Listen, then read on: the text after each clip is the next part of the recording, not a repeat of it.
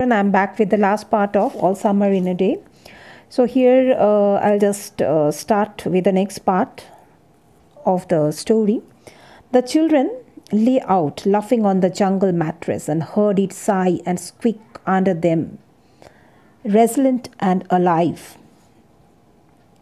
They ran among the trees, they slipped and fell, and they pushed each other. They played hide and seek and tag, but most of all, they squinted at the sun until the tears ran down their faces. They put their hands up to the yellowness and that amazing blueness, and they breathed of the fresh air and listened to the silence which suspended them in a blessed sea of no sound and no motion. So this is we can also have visual imagery in front of us, how those children were enjoying those brief moment of exposure in sun. They were running, they were laughing, they were lying on the jungle, and they were pushing each other, they were playing hide and seek. I mean, somehow within that limited period, they wanted to enjoy their whole life, last 7 years, every moment they were inside the tunnel, that underground place. They never got the chance to go out because every time it rained. Now they are out, so they enjoyed to a limit. And then it is said, you see, but most of all, they squinted at the sun. They looked at the sun. They were not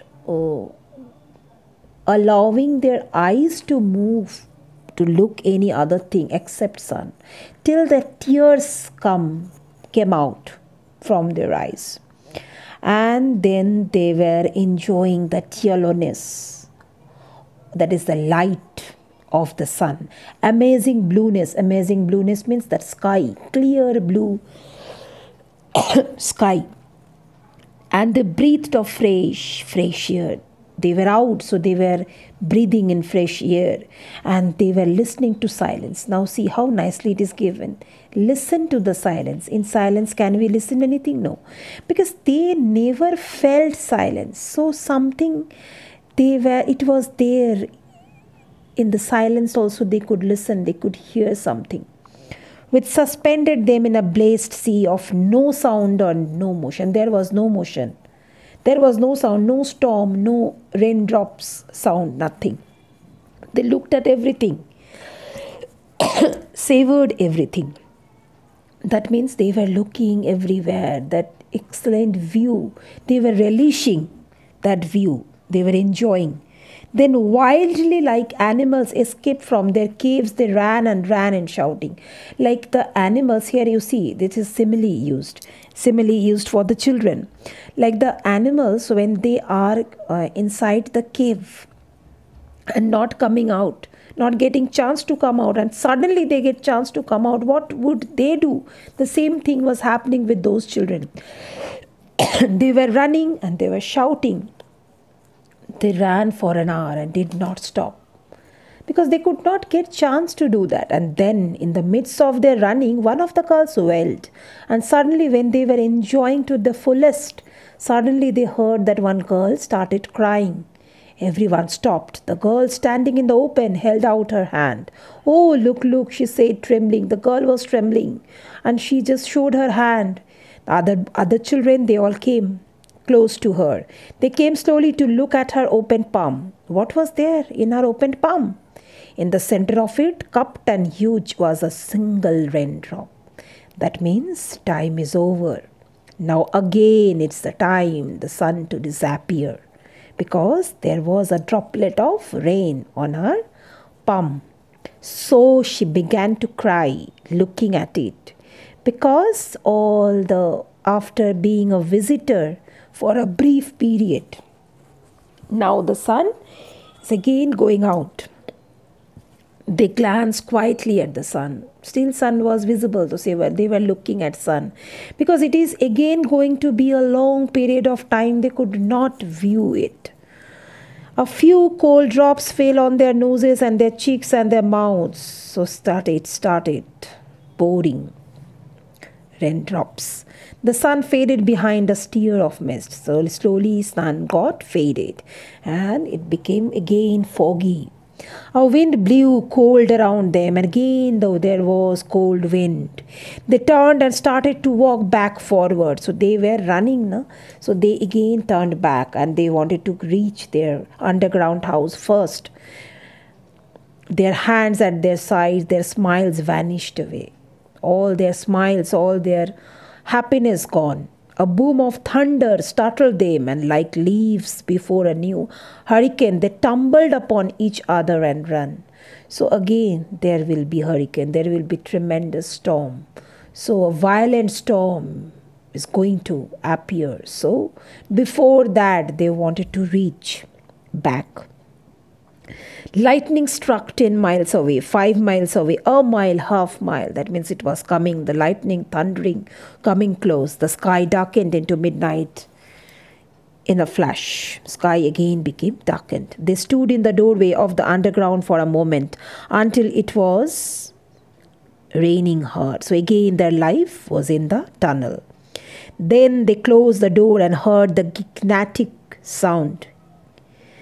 Huge sound. They heard the huge sound of rain again falling in torrents and avalanche. Means like the snow falls from the mountain. Like that it started raining. Will it be 7 more years? Yes, 7. Then one of them gave a little cry. Margaret? What? She's still in the closet. Where we locked her? Margaret. So now, after all the excitement, now they remembered Margaret.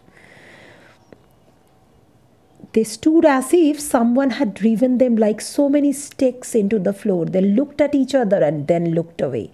They glanced out at the world that was raining now and raining steadily. They could not meet each other's glance. Children, this part you have to understand. Now they suddenly, their mind changed. They started feeling positive. And because of that positive feeling, they were feeling guilty. They were guilt about what? About the wrong thing what they did with Margaret. They managed to deprive Margaret of what she wanted the most. They managed to extract the revenge. But this time they were feeling guilt. There was guilt. So they could not look at one another. Their faces were pale that time. Margaret, one of the girls, said, "Well, no one moved. Go on," whispered the girl. They walked slowly down the hall in the sound of cold rain. They turned through the doorway to the room in the sound of the storm and thunder, lightning on their face, blue and terrible. They walked over the closet door slowly and stood by it. Behind the closet door was only silence. They unlocked the door even more slowly and let Margaret out. So they felt they were guilty. They felt bad because that exposure of sun changed their mind. So they went slowly and they opened the closet and let Margaret out. What they did for that, they were feeling bad. So from this, what we can understand, that the sun has a very positive energy and it has immediately a pleasurable effect. Because the moment the children exposed to the sun, they felt guilty. It has created a positive impact on the children's personality. And it seems to have, physically revived the children. In absence of sunlight, the absence of sunlight actually made them cruel-hearted. And now they are more energized. as they experienced the sun. So now they could connect the mental condition of Margaret with them. So it will be very difficult, it will be unbearable to face rain continuously for next 7 years. So they could understand the feeling of Margaret, why Margaret was silenced, why she used to live in isolation, why she used to remain upset, why she wanted to go back to earth. So they could connect Margaret. So, and one more thing is, this exposure of sun makes them mature to realize what they have done that is wrong.